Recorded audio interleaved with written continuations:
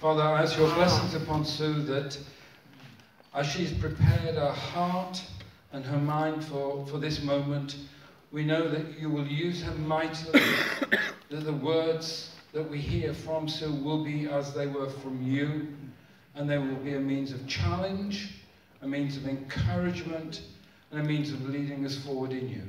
In the name of Jesus. Amen. Amen.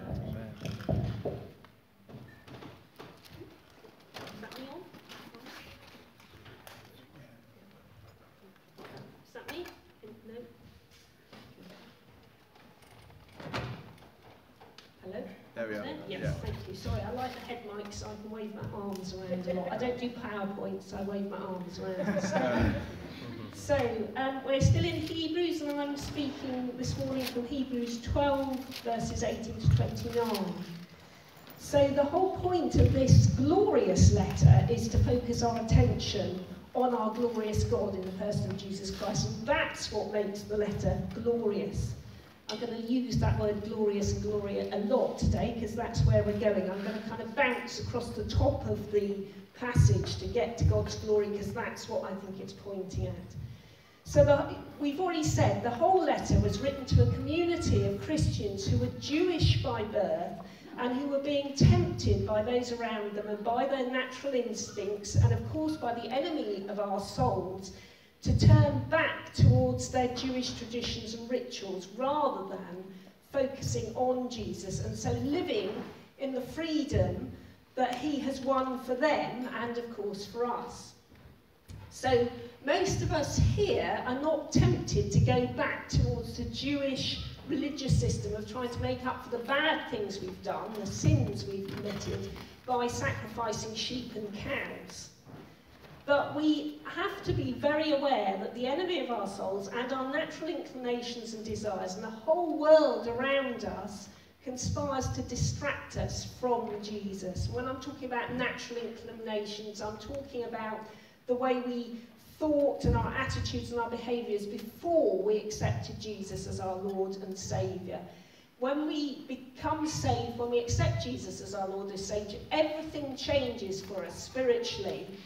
But for most of us, it takes a little while for our bodies and our emotions and our thinking to catch up with what has actually happened to us. So that's what I mean when I'm talking about natural inclinations.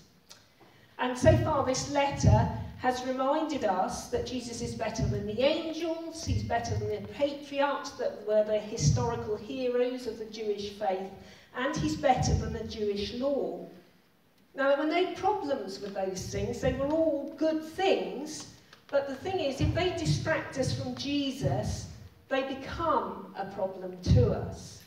Anything that distracts us from Jesus is a problem. It might be a good thing in itself, your fantastic job, your beautiful home, your amazing hobby, even your family. They're all good things, but if they become more important to you than Jesus, it messes you up. And it causes us to sin, because sin starts in our hearts. The outworking, the bits that we call sin, the slapping people and nicking things, is the kind of spots on the outside. Yes. What the sin starts in our heart, and the root of all sin is a wrong attitude to God. That's right. And if we believe the wrong things about God, like he's a big meanie, he's not interested in me, all the other things or people are more important than him, then it allows all sorts of rubbish into our lives. James 1:17 tells us every good and perfect gift comes from above, coming down from the Father of the heavenly lights, who does not change like shifting shadows. All good things come from God, so we want to be kind of hanging in there with God, really, don't we? Family, material blessings, and all the stuff that we have, and good health, and all that stuff, it's all good, so they're all part of our relationship with God. And he gives a lot of that to us, doesn't he, before we even become saved, because he's such an amazing, generous God that he loves us even when we're not interested in him. So that's all part of our relationship with God, but that's the thing, we need to see them in that light as part of our relationship with God. Again, Romans 8:28 tells us that he didn't withhold his son from us, so he's going to give us everything. But we just need to keep the everything in perspective, otherwise it pulls us off course. So again, in John 17, Jesus says, life, eternal life, is knowing the Father. So that's where we're heading. So I just wanted to try and make this clearer. I wanted to give a little physical demonstration. If Jesus is up there at the back of the steps at the top, right in the middle, if I'm walking towards him up here, I'm doing good now. But if I get distracted and start going off here, it doesn't matter very much at this point. But by the time I get up here, I've crashed into the seats, haven't I? And I can keep going. I could clamber over them and tread on a few people and knock the seats over and probably injure myself in the process. By the time of, the front of the tiered seats, I'd probably be out the door and in the fountain, I would not be getting on towards Jesus. So we don't need to be distracted from Jesus. So I'm just going to tuck that away for a minute, and we're actually going to read the passage and go into the background of that. So, it's Hebrews 12, verses 18 to 29. You, these are the Christians he's writing to, have not come to a mountain that can be touched, and that is burning with fire, to darkness, gloom and storm, to a trumpet blast, or to such a voice speaking words, so that those who heard it begged that no further word be spoken to them, because they could not bear what was commanded. If even an animal touches the mountain, it must be stoned. The sight was so terrifying that Moses said, I'm trembling with fear. But you have come to Mount Zion, to the heavenly Jerusalem, the city of the living God. You have come to thousands upon thousands of angels in joyful assembly, to the church of the firstborn, whose names are written in heaven. Woohoo! That's us, chaps. You have come to God, the judge of all men, to the spirits of righteous men made perfect, to Jesus, the mediator of a new covenant, and to the sprinkled blood that speaks a better word than the word of Abel. See to it that you do not refuse him who speaks.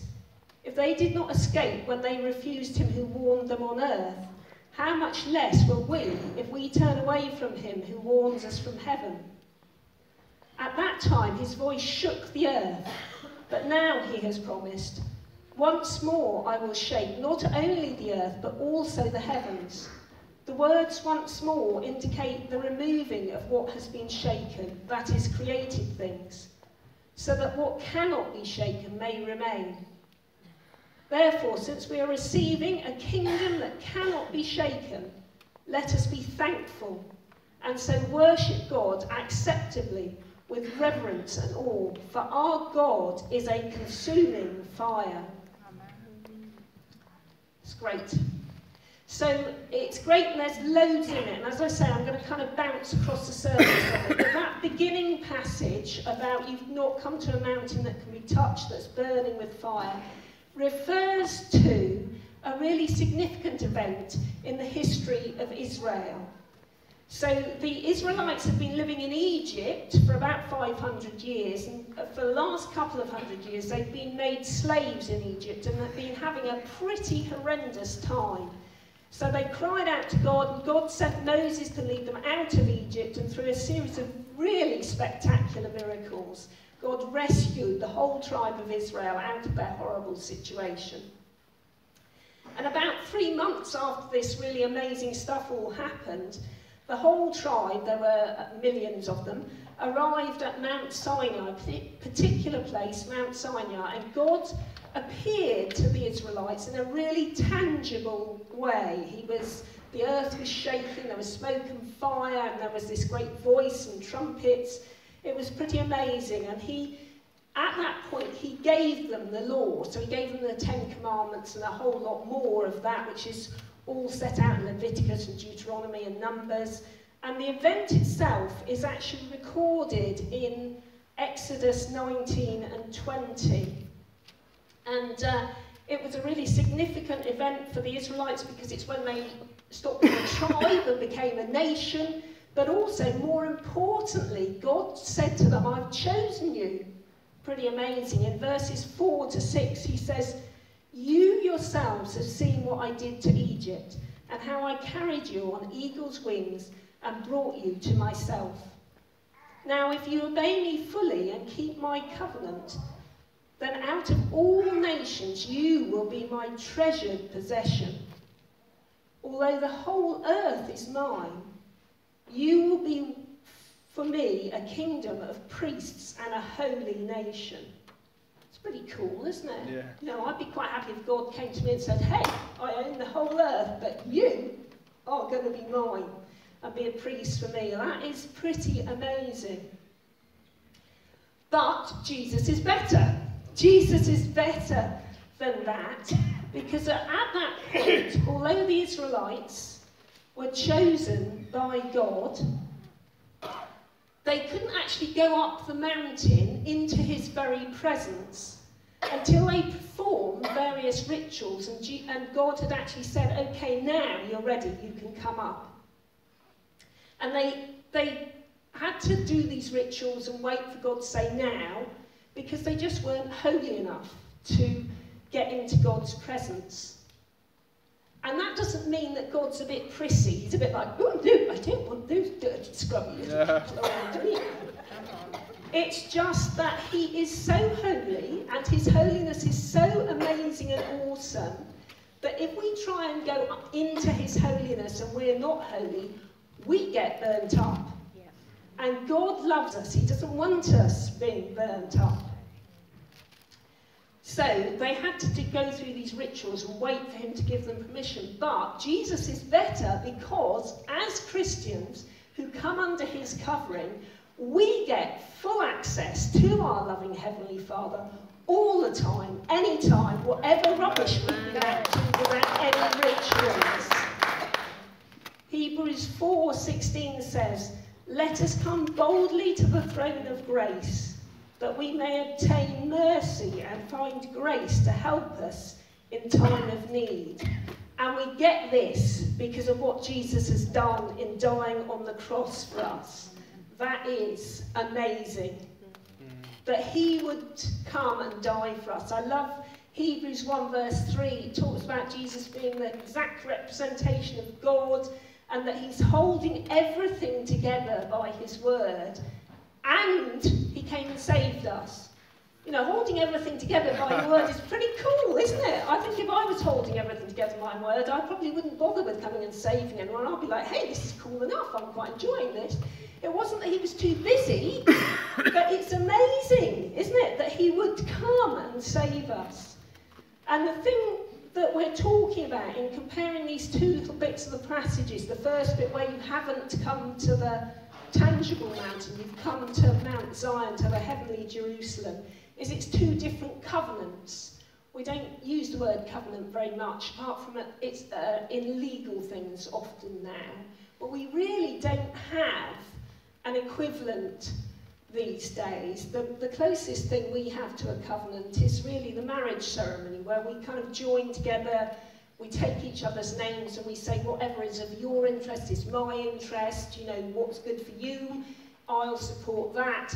That's what covenant meant. It meant we're agreeing to really come together, and whatever helps you, I'll do, and whatever helps me, you'll do, and we take each other's names. It was a really big deal. And in the Old Testament, there was this covenant where God said to them, as I've just read, if you keep my laws, that I will be your God. But this new covenant, God's basically said, I'll keep both ends of the bargain, chaps, because you just can't do it. That's a very quick, there's loads and loads more to say on that, but that's a whole other sermon, so we'll come back to that another time. Just kind of get the gist of it, hopefully. So it's not that God was different in the Old Testament, or that he got it wrong somehow. We know that salvation through Jesus was always the plan. Ephesians 1, 4 and 5 tells us that he chose us in Christ before the beginning of the world. And actually, as we look through the Old Testament, we can see that God was yearning for his people. He was a loving God that wanted to get up close with his people. There's a great verse in Leviticus 20:26 where God's saying to the Israelites, you are to be holy because I am holy, and I have set you apart from the nations to be my own. Hopefully in that you can hear the Lord's heart yearning for his people, saying, please be holy, because if you're not holy, I can't come up close to you, because you'll get burnt up, and I really want to come up close to you. And again, it's not that in the New Testament and in our times that God isn't interested in holiness, that he's not holy anymore, because Jesus says in Matthew 5:48, be perfect, therefore, as my heavenly Father is perfect. Well, righteous and holy. He has done it. So the whole point of the law was that it showed us that we cannot make ourselves holy. We cannot save ourselves.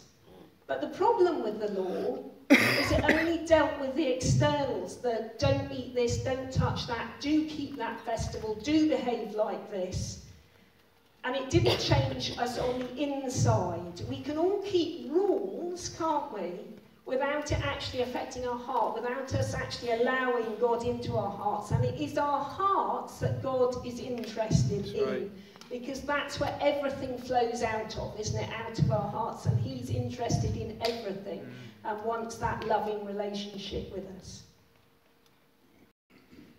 But there was no point in Jesus dying for us until we had seen that we couldn't do it for ourselves.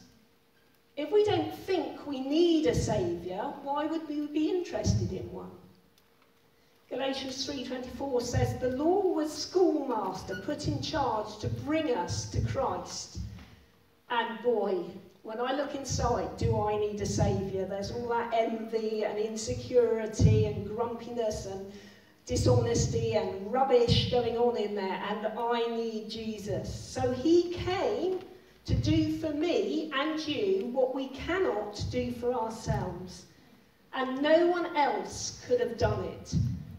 Only a holy God can completely save us, make us whole. We just sang that, didn't we? He heals us, he makes me whole. Only a holy God can do that. Again, Hebrews 7:25 says, he is able to save completely those who come to him through God, or come to God through him. He can save us completely because he's holy. So holiness is still really important. And again, Hebrews 10:1 says rather wonderfully, the law is only a shadow of the good things that are coming, not the realities themselves.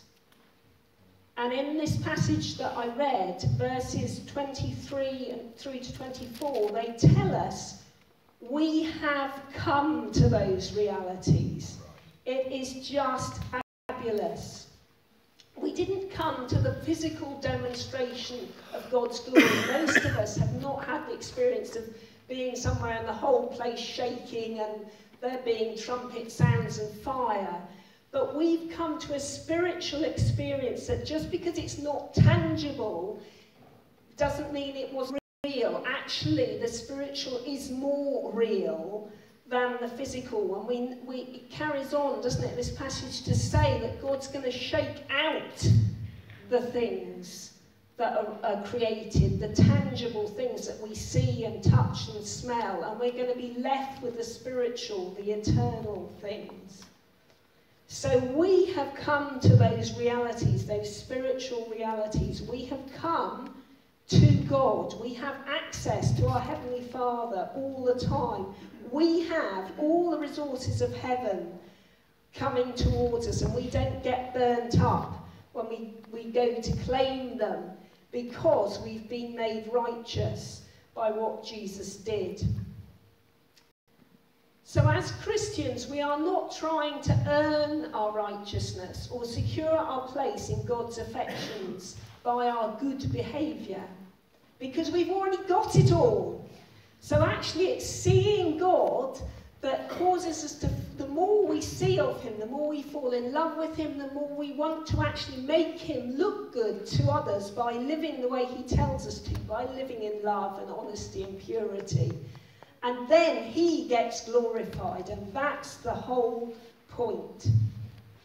But we're still in that process, aren't we, that I referred to earlier, that process of our emotions and our will and everything catching up with these realities. And so sometimes we get deceived by our natural inclinations and by the world and by the enemy of our souls, and that takes us off course. So we need to be alert and to keep our eyes fixed on Jesus. We need to measure up our attitudes against this, don't we? Yeah. Against God's manual for life here on earth. And one deception that I want to take a little pot shot at this morning is a very subtle twist, I think, on the truth, and I'm calling it the me-centered gospel. So the world would tell us, life is all about me, isn't it? Follow your heart. It's your dreams that matter. If it feels right, do it. And do not get me onto the whole Disney thing of, if you believe in yourself enough, you can do everything. Come on. Okay. It's true. It's absolutely true, isn't it? That we are unique. We are made in the image of God. That as Christians, although we might be a bit rubbishy and broken on the outside, we have this amazing treasure of God on the inside. It's all true that God loves us absolutely just as we are, with all our inadequacies and what have you, and Jesus came to save us. That is all wonderfully, gloriously true. Yeah. And we need to get it. We really need to get it deep down in our souls so that it becomes the very rock that we build our entire lives on. But we also need to understand that that's the beginning, not the end. The end is the glory of God, right, not us. Right. Jesus came to save us for the glory of God. You can look that up in 1 Ephesians. It says several times about Jesus came to save us for the glory of God. And in John 17, just before he goes to the cross, when Jesus is praying, he says, Father, it's time for you to glorify me, that I may glorify you. It's all about the glory of God. And of course, we can't really separate the fact that Jesus loves us, that he came to save us, from that glory. It is all part of it. He loves us so much that he would rather die than live without us. That is astounding. I have no words for that. A God who could create the whole universe just by speaking, and who is so holy he can save all people everywhere throughout time by dying for them, would love me enough to come, just blows me away. But it is about his glory, and I'm really sorry, because I don't really understand what I'm saying this morning. I haven't really got this full revelation of God's glory and how we fit into that, but I just know it is glorious, and when we get it, it is going to be so much more glorious than we imagine, because God keeps giving, doesn't he? Always. There's always more. He just keeps giving all the time. So please do not hear in what I've just said that God is more interested in himself than he is in you, because actually he's besotted with you. And do not hear that he's got more important things to do than to be interested in you. Because then otherwise we've got to grab his attention, haven't we, by being terribly, terribly good and saying lots and lots and lots of really long prayers with all the right words, haven't we, just to get his attention. But actually, Psalm 139 tells us his thoughts towards us outnumber the sand. You can't possibly count them. So that is not what I'm saying at all. And You need to camp in this understanding that God loves you and came to stay with you and is pleased with you as you are until you get it. But camp there, knowing that there is a bigger, higher, wider, deeper, longer aspect of God's love for you that is coming, and it's going to be even more glorious.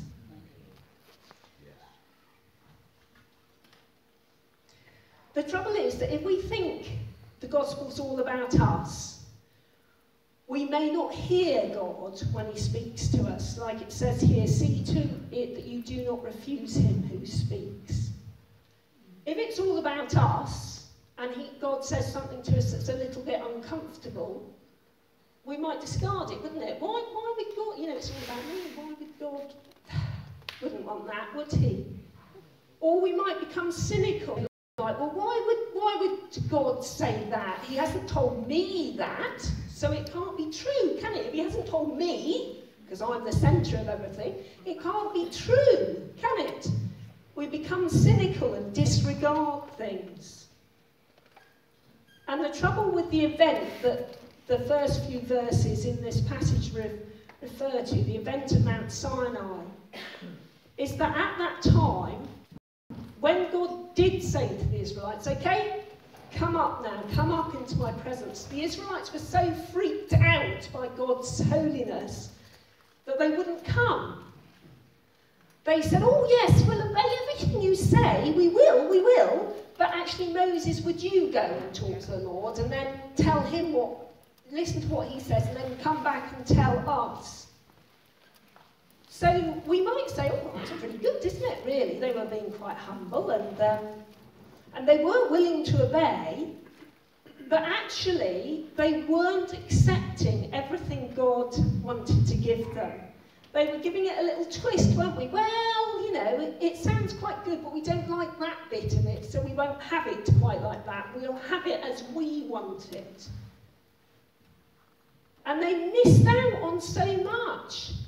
And they started, as I said, they started here, going in roughly the right direction, but because they were twisting it a little bit, they got out of sync, and we hear them doing all sorts of crazy things, don't we? In fact, only 40 days later, 40 days, the whole thing got out of hand, and they had to go into exile and all that sort of jazz. And we do not want to go into exile. We just don't want to get there. So we need to be focused on Jesus and not focused on the worldly stuff, because this passage tells us all the worldly stuff is going to be shaken out, and the only thing that will remain is the eternal, the spiritual, and that's what we want. Life, eternal life, is knowing God, and we want to know him in all his glory. Amen. So, it is knowing God that makes us grateful for what he's done for us, and so causes us to worship him acceptably in reverence and awe, and I would commend that to you. But that's all I want to say now, so thank you.